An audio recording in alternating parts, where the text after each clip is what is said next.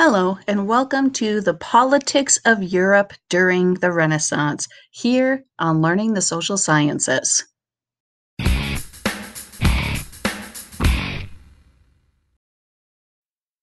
So, now what we know about the European countries is, yeah, back then, not all of them existed like they do now. For the Renaissance time period, there is no Germany, there is no United Italy, there is no United Kingdom. The Netherlands does not exist as an independent state, neither does Belgium.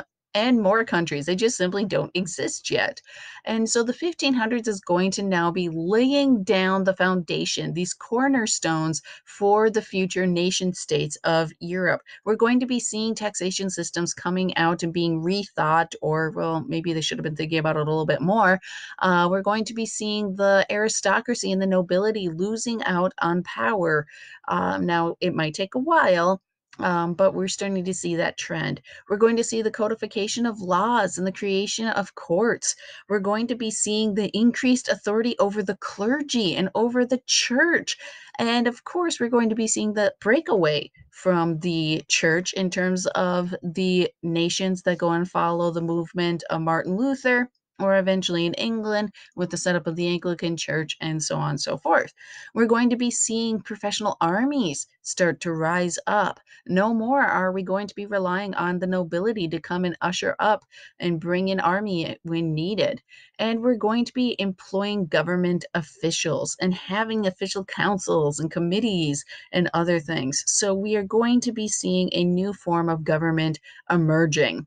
Now, France itself is a nation that at the end of 1453, after the end of the Hundred Years' War, is truly starting to see itself as a unified nation like it hadn't before. Before, if I would say, "Hi, where are you from?" and you're speaking to somebody from France, they might actually say, "Hi, I'm from Burgundy. I'm from Champagne. I'm from Normandy." They might not say France because they are looking more to their locality than they are their entire overarching nation. And now, what the Hundred Years' War does is it starts to bring this concept of being French back into it. Now, with that, after the Hundred Years' War, we're going to see the reign of King Louis the XI, who's going to make laws in terms of taxes and codifying everything, following those steps that you have to do to build yourself up as a nation. He's going to be having royal control over the judicial system, and he's going to start creating an effective army because, hey, you just did a 100 Years' War. I mean, you kind of probably need a good military. It's going to be needed. And he is also known as kind of the Spider King for the webs of political and diplomatic intrigue that he leads during his reign.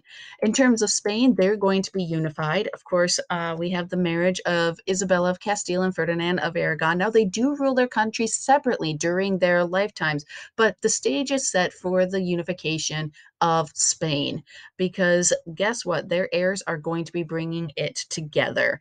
And eventually, we're going to be seeing that. But we also, during the time of Isabella and Ferdinand, is we're going to be seeing the Spanish Inquisition. We're going to be seeing the Muslims and the Moors finally defeated in their last stronghold of Granada. Of course, Spain, the area of Spain, the Iberian Peninsula, was under Muslim control for centuries upon centuries, and a long war is fought to drive them out.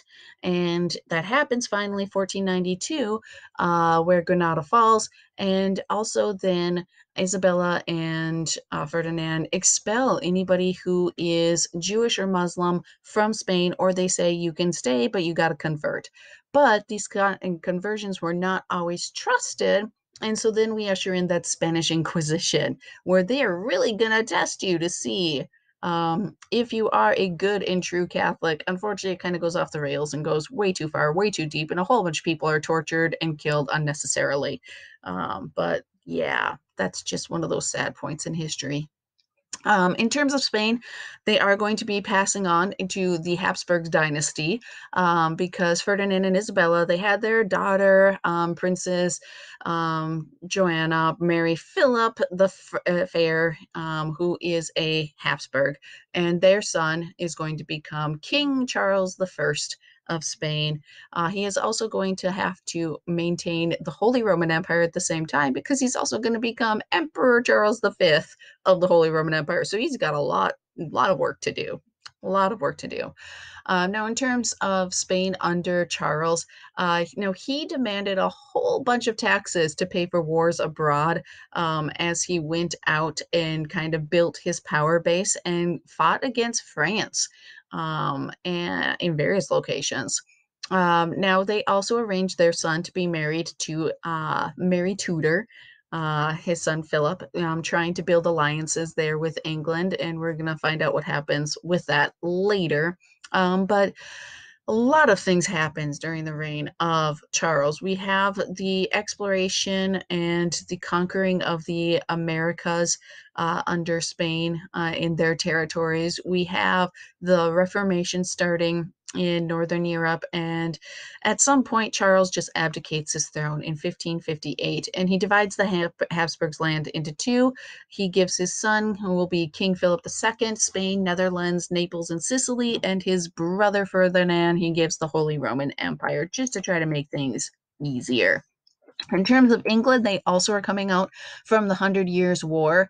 And with them, the aristocracy got stronger during the Hundred Years' War because they were paying for the war. And these families were amassing their own armies. And so, with this, we have a civil war break out. From 1455 to 1485, we have flowers fighting it out. We have the War of the Roses. The House of York, represented by the White Rose, versus the House of Lancaster, represented by the Red Rose. And I don't have time to go into all the details here, but there's a lot of great videos on it here on YouTube. But we have it ending with the defeat of Richard III, who is somebody who took over and started to reign when he, had his nephews killed.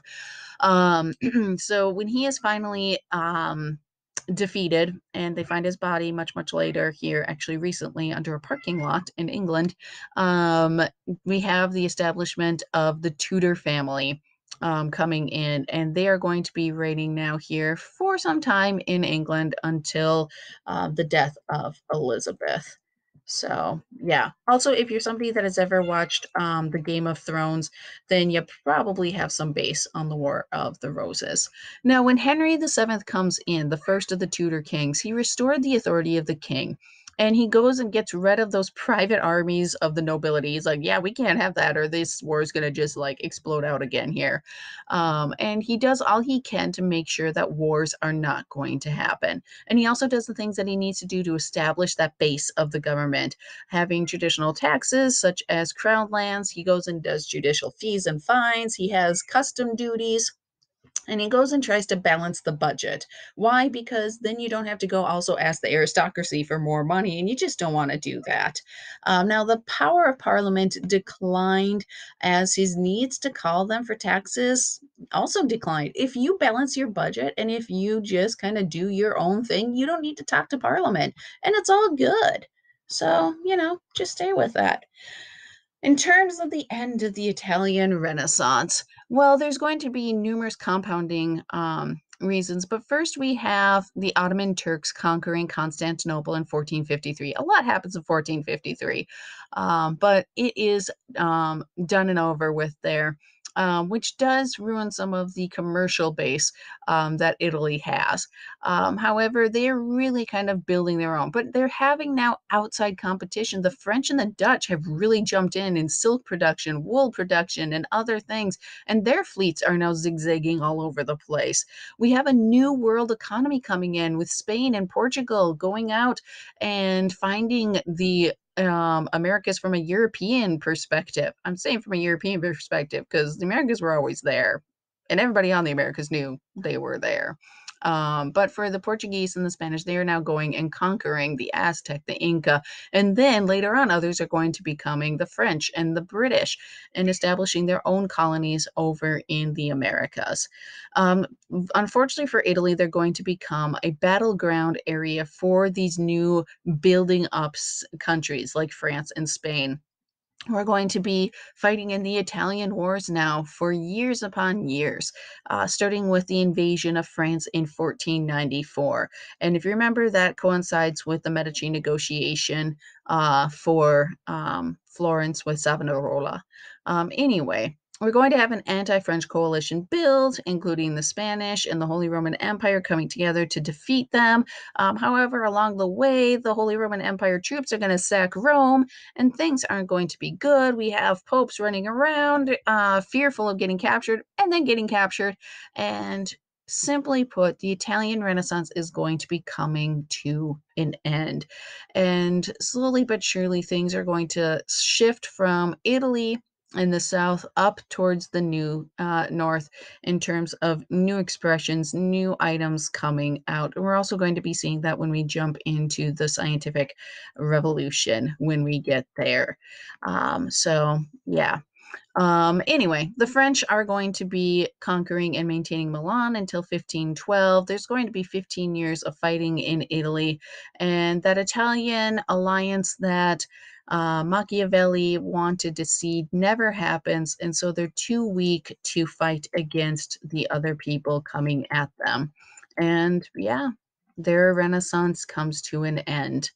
And with that comes to an end our lecture series on the Renaissance. If you have any questions or comments, please leave them below. And thank you very much for listening. Bye bye.